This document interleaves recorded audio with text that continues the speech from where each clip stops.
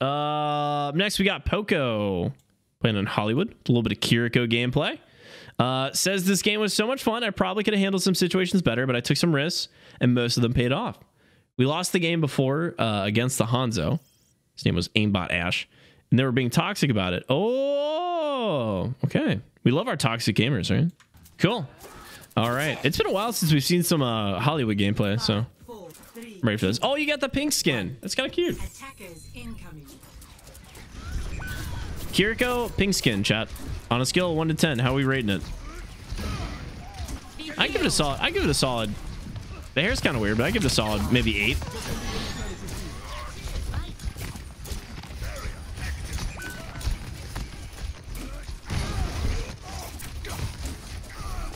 Cool. There's really no reason to keep exposing yourself to these angles. You're like walking way out into the open and then rotating back for no reason. You know what I mean? It's like, pick an angle. You can always jiggle peek corners and give you like you just want to softly rotate around these as you're like pressuring things. And if you're just healing, you don't even need to peek at all, right? So just play here. So when you want to get a little bit of kunai damage, you can peek and then do that damage. And then when they start shooting back at you, just kind of fall back here and do your healing. Those big rotations are just a little unnecessary.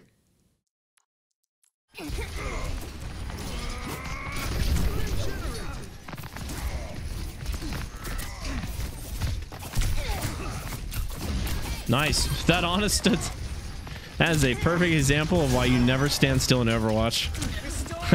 Always AD strafe.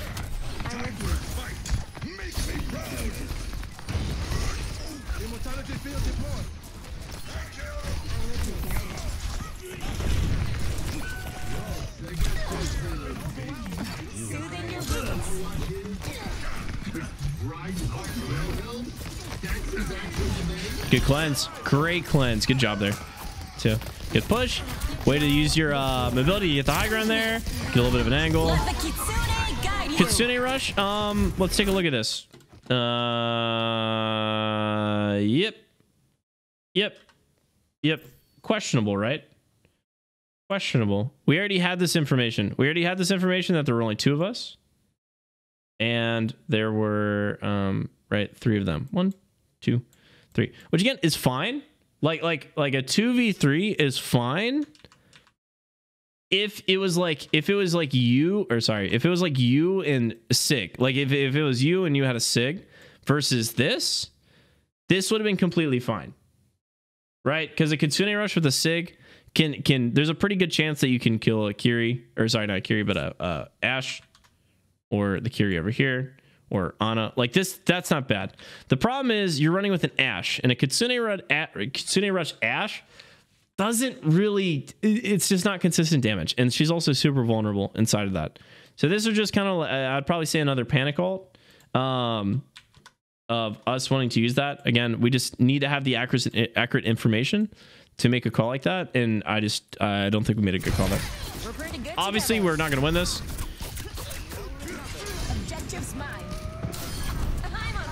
Unless our Ashe is actually popping up. Hold on. Am I actually eating my words here?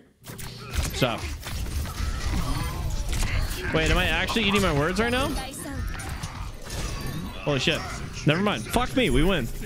Stop. Fuck me, dude. Fuck me. Fuck me.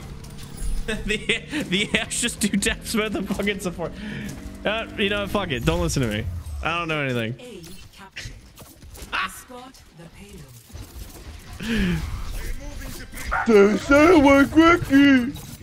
What's your go-to McDonald's order? Also, has the trash man taught skin come out yet? It has not. 2 McDoubles with no onions, because the onions suck. Scooter, thank you for the prime sub. Welcome back for 20 months. Thank you, brother. That's a lot of months there, man. Woo. Thank you for the prime, dude.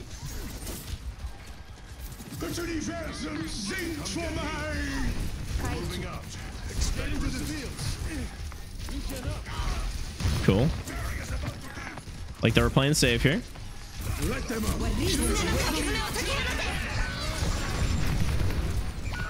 Energy blade, make sure to jump that. Nice.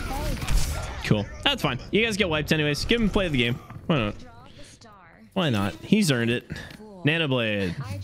And it's kind of one of Nanoblade's kind of one of those ults where I'm like, you know, unless we like shut down the Nanoblade pretty early, I kind of just accept that we're probably going to lose that fight just because it's so strong. So strong. So especially when I hear Nanoblade come out, I'm always keeping an eye on the kill feed to make like, all right, do I want to commit? Should I just wipe right now? Yeah, when I hear that Nanoblade, I'm just eyeing the kill feed. I'm like, all right, who's dying? And then I'm always surprised when like nobody dies. I'm like, oh, let's go. Wait, we can actually take this fight.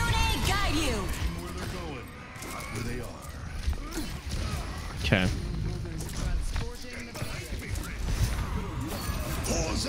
It's a great rush here too.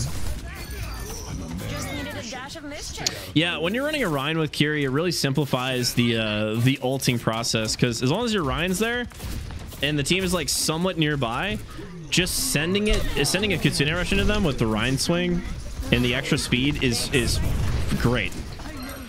It's so easy. If you're playing Kiri and you have a Reinhardt, dude, it makes it so much easier to just do good Kitsune rushes. It's like, all right, is your Ryan there? Is the enemy team kind of close by? All right, Kitsune rush. Under my protection. You're all good. That on is ultra out of position. Good follow up.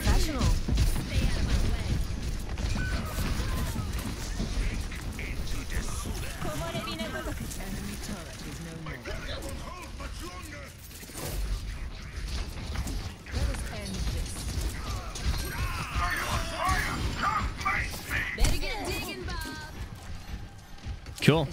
All right, so far so good. I'm here. I'm on fire. Who needs healing? Get in there, Bob. Okay, Bob goes in. He gets slept. We use the cleanse prematurely. Coalescence comes out. They continue rush and blade. We're down their tank and their supports. Keep an eye on the kill feed. Easy bunny. Easy bunny. I think we just kind of ran that thing down, dude. And it worked out really well in our favor. So this would, so far, I would probably say this is just them getting absolutely stomped by the Reinhardt Kiri combo. And also them just not winning many team fights. And not getting many team fights, you know. There was like one team fight on second and one team fight on third. So this team was kind of struggling to get more team fights in. Okay, checking out defense. All right, let's go.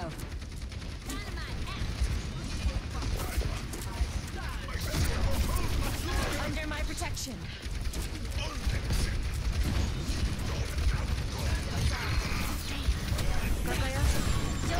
Sansuke cleanse. Always better safe than sorry. Cool. Yeah, it's a great angle for you to get some damage here. Running the Widow though, yeah. Man, our Ashe is really popping off right now.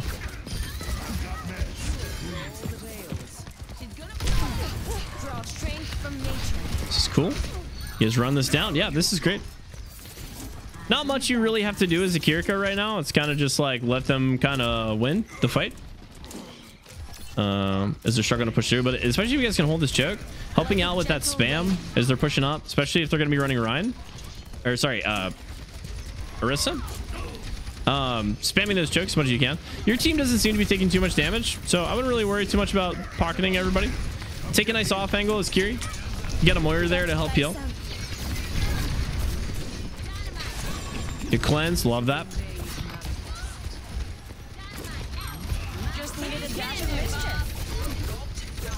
Huge Bob is picking the Zen here. Yeah, they're struggling, man. This this team's struggling big time.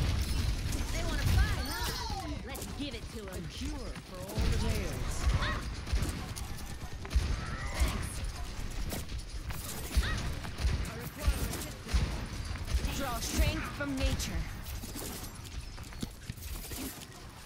Bionic healing ready for use. Receive my aid. Damn it.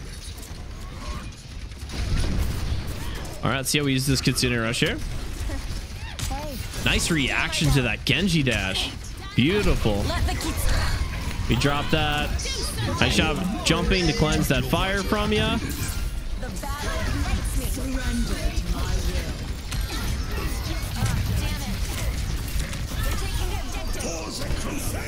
Big slam. Yeah, pretty good so far. I'm liking the reaction to this Genji that you're doing too. Good survivability. We thought we had cleanse. Yeah, they're struggling.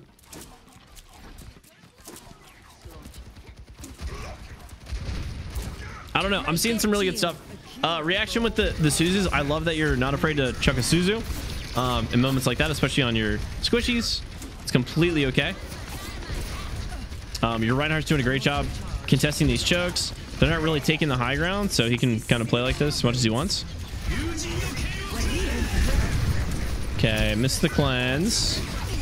And Nanoblade. What's up?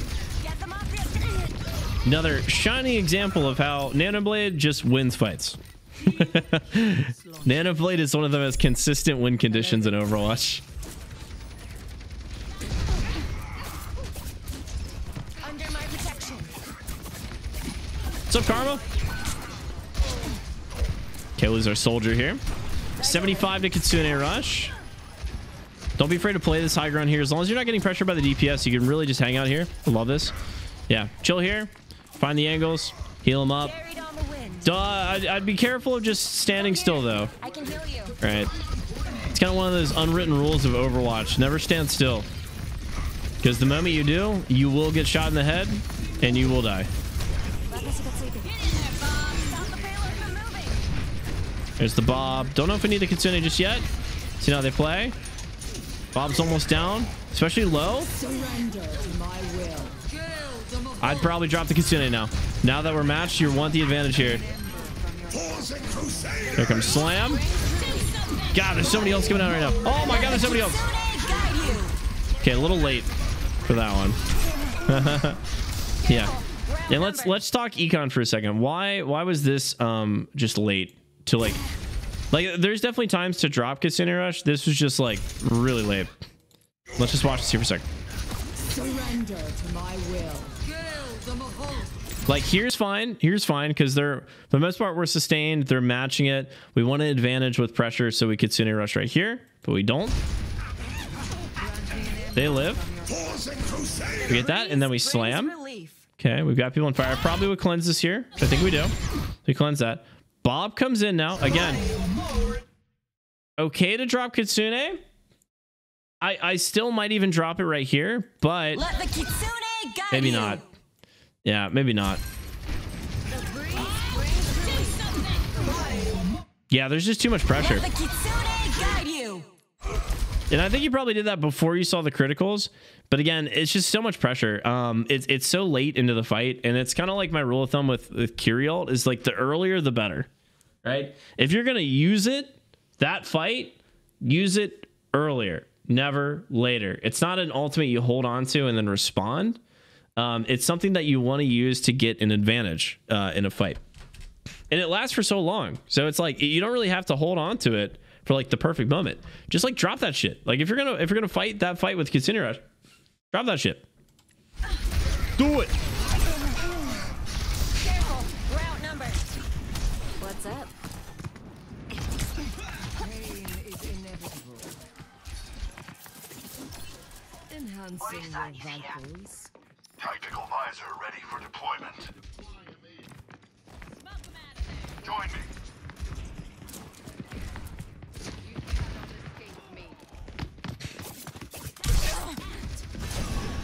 I'm here. Payload's on the mill. Let's stop it.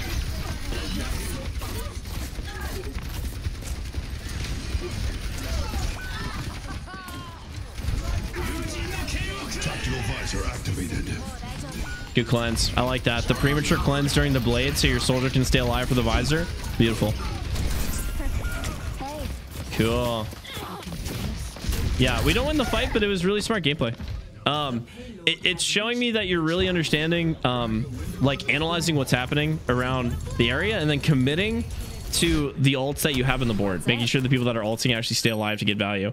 Like prematurely, you hear the blade goes off, soldier pops visor, you know that he's probably going to blade on your soldier, so you just prematurely throw that cleanse to make sure you can live long enough to get value with it. It was actually really smart, and it worked out too, right? He engaged right when you threw the cleanse is right when he dashed in and went for the slash. This is really smart. Hey. Thanks. Payload's on the move. Let's stop it. Surrender. Get in there, Bob. Okay, and goes Bob. Kusunero's ready to go. Bob almost down. They're down their mech, so don't really need to drop the Kusunero yet. I'd be keeping an eye down a player. We might want this if they play aggressive. Feel better? Yeah, their Genji's in. I dropped this. Perfect timing. Good job. Good job. Good job. Yeah, he finds the pick, but it's definitely the time you want to drop that.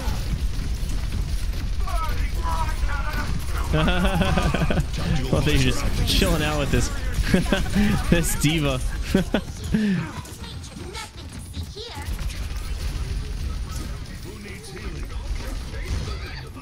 seconds.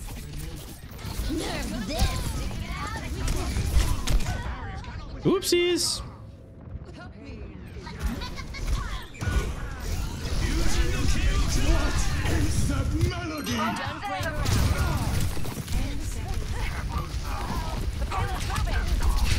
Definitely play for OT. Nice. I think we get OT here. Nice. Big OT. Yeah, the OT here is nice enough, though. Obviously, go for the win if you can, but it looks pretty good.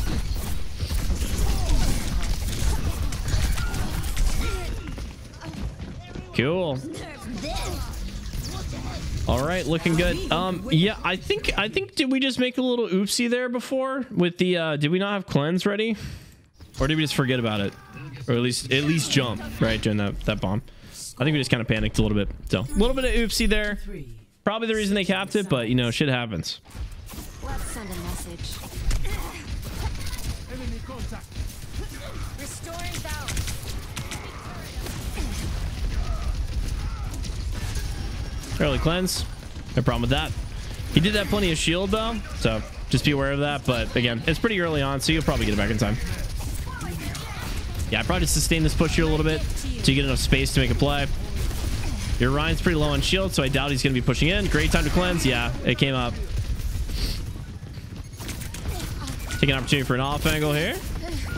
Yeah, he's kind of just standing around. He'll figure it out, though. It's a lot of damage. A lot of damage for Ryan to push through. If he's smart, I'd probably switch to the Diva just because they're running so many projectiles. Oh, look at this sneaky play. Oh, my God. Beautiful. Fucking beautiful. We take these. Oh, we take these. This works. Forced out. Oh my God, that's two. Beautiful. Dude, this is what I'm talking about. Cleanse that and get out of there. Nice. Holy shit. Hell yeah. That's some Kiri gameplay, baby. Let's fucking go, dude. Gloves are off right now, man. Gloves are off.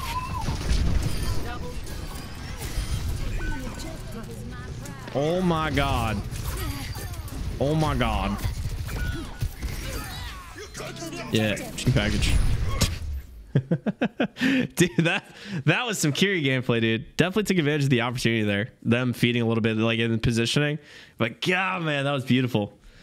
That was beautiful. That's how you win a point, man. I mean, I know you weren't playing that aggressive all game, but dude, that's shown right there, man. That was beautiful. Yeah, good stuff. Consider rushes, obviously still a little bit weird, a little bit wonky. Suzus are great. Positioning sometimes, we're just like positioning in a way that's just like adding more pressure to us for whatever reason. But yeah, cleanses are good. Pocketing the Reinhardt. Yeah, you live for the most part. I didn't really see you feeding too much. So it was actually really, really good Kiri gameplay.